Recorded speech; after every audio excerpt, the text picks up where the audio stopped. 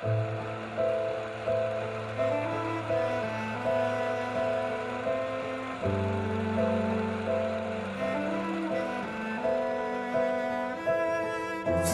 you be prepared to take up a gun and kill someone in order to achieve your freedom? Now I know I can.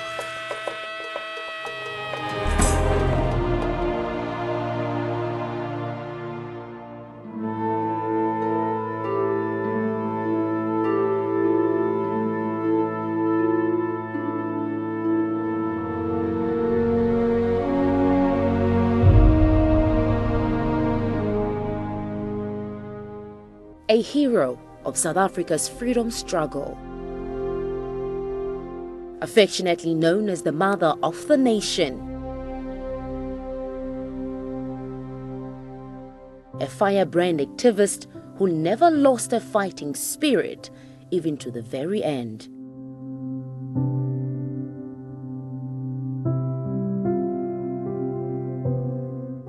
Winnie Mandela, as we all know, she has been the mother of the nation. She has been the greatest legend of Soweto. Mama Winnie Mandela, at the height of the struggle, she was part and parcel of the Soweto community. She never detached herself from the community. And I would even dare to say that the pain that we have felt with her passing on can be equal to that of Nelson Mandela himself. The determination to be part of the struggle as a woman and not stand on the side because you are married to a particular name. She was not a woman of status. She was a woman of substance. She gave South Africa and the world her all. Her last demonstration was through voter registration. But also as an ordinary South African woman, she was also close to the most vulnerable. Any family that Mama will come to know having problems, Mama will use her role and influence to help that particular family.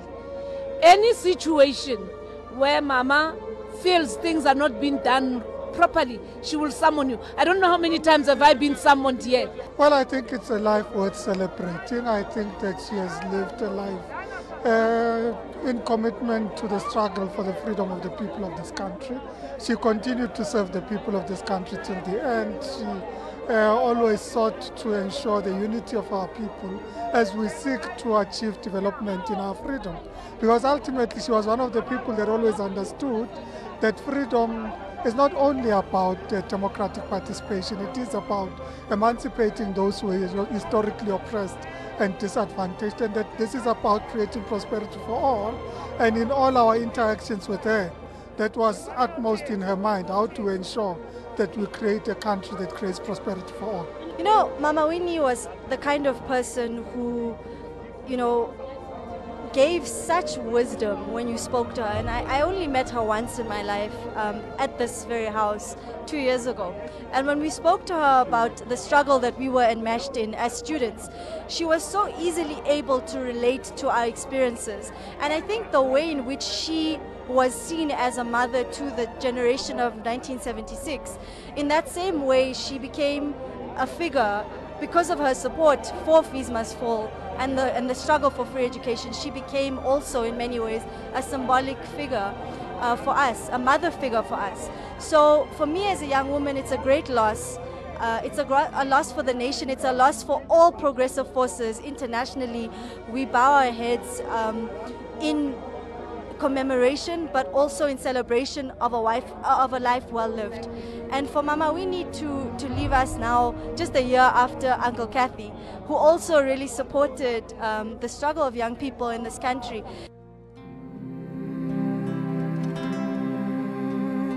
Winnie Madikizela married the global icon Nelson Mandela in 1958 in the Bondoland.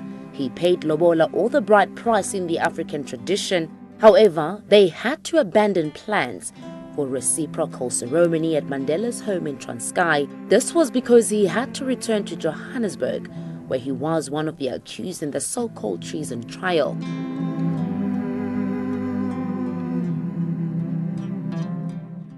I think that she should be remembered as one of the heroes of the struggle. Forget about the personal things and the mistakes that he made. I don't want to discuss them. And even though we are not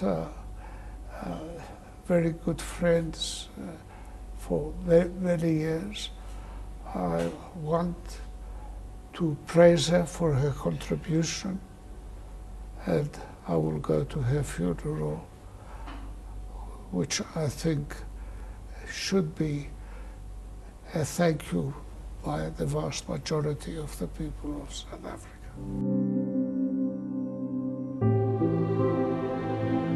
They were married 38 years until their divorce in 1996. Most of their marriage was spent apart, with Nelson Mandela's imprisoned for 27 years. This left Winnie to raise the two daughters alone and keep his political dream alive. The death of Winnie Madikizela-Mandela is a great loss, in that she has been one of the strongest women in our struggle, who suffered immensely under the apartheid regime, who was imprisoned, who was banished, who was treated very badly, separated not only from her husband but from her children as well and her people.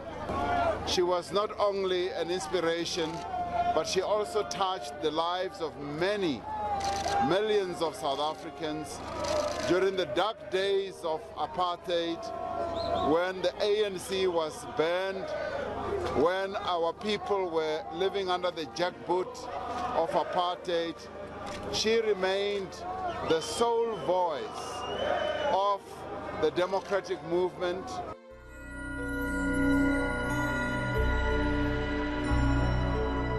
Winnie was at Nelson Mandela's side upon his release from the prison in February 1990.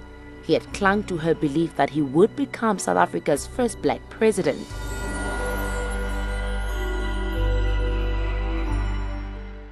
We have lost a fearless fighter, a giant, a mother of the nation, a title which was bestowed on her by the people of South Africa. Winnie Mandela, the stone that was rejected by the builder. Winnie Mandela, the president we did not have, who was denied to be a president on the basis that she's a female and African, for that matter. We failed to defend her when she was alive. It is our turn now, before we bury her, to go all out and defend her. For us today, you know, with her passing and many of her generation not with us anymore, is that we have to recommit ourselves. That we will continue to make sure that the values, that the struggle that they fought for freedom, that we make sure that we make that a reality for more South Africans, especially the poorest of the poor. As a freedom fighter, Winnie Mandela's place in history is sustained by controversy and accusation of violence.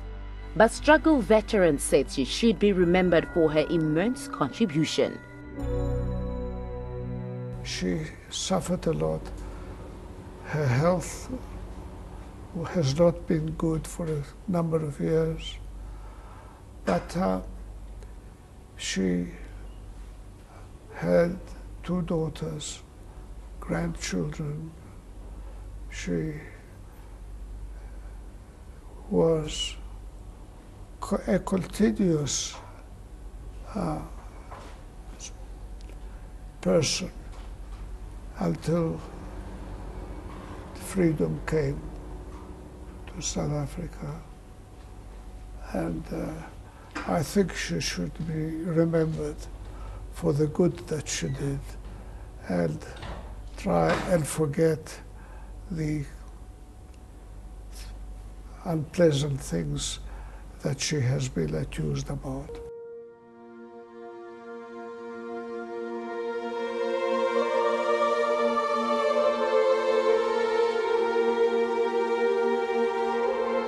She was born Nomzamo Winfred Madikizela on September 26. In 1936, in Mbongweni village, Kwabizana in the Eastern Cape, Winnie was one of the 9 children, 6 of them daughters. Her father, Columbus Madikizela, and mother, Gertrude, were both teachers and devout Methodists. The Madikizela family was not poor by local standards, yet Winnie showed generosity and leaning towards social work from a very young age. She enrolled at Jan Hofmeyer's School of Social Work in Johannesburg in 1953 and qualified in 1956.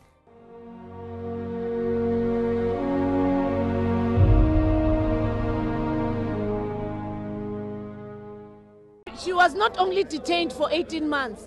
Mama has been detained more than 18 months, but there was a period where she went in for those months.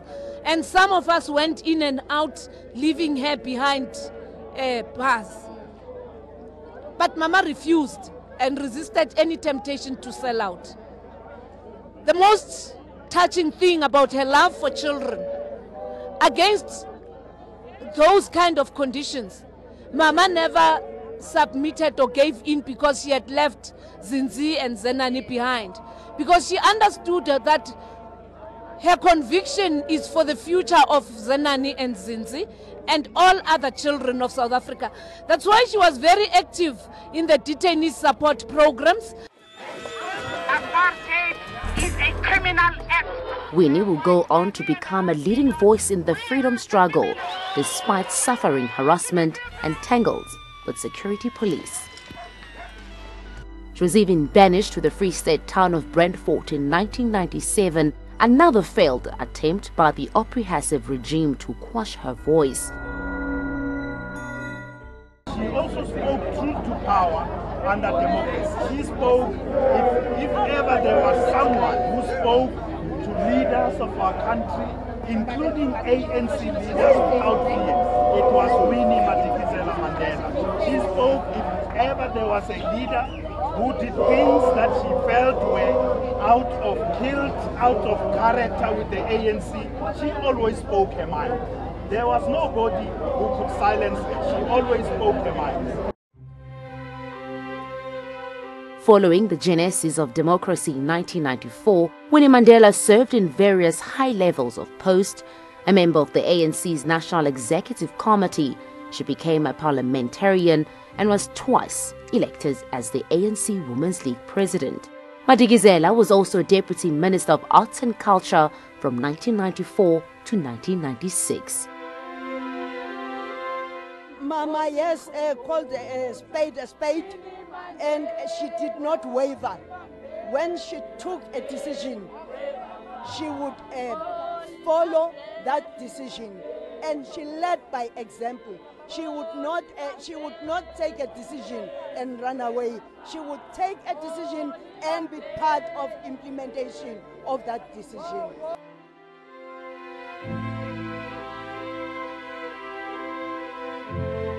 Her hatred of oppression shines through in the things that she said. To quote Winnie Mandela, "I am the product of the masses of my country, and I am the product of my enemy. There is nothing the apartheid government has not done to me. There isn't any pain I haven't known. Our struggle was not a flesh and pan. I kept it alive with every means at my disposal. Look at this truth and reconciliation parade. Mandela should never have agreed to it. What good does the truth do? I am not sorry. I will never be sorry. I will do everything. I'll do it again if I had to. Everything." Unquote.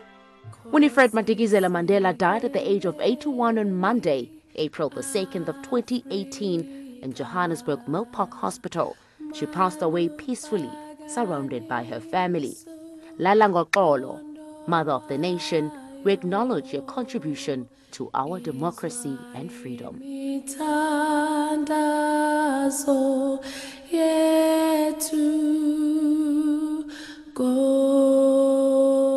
Bureau Report, 8 and 7.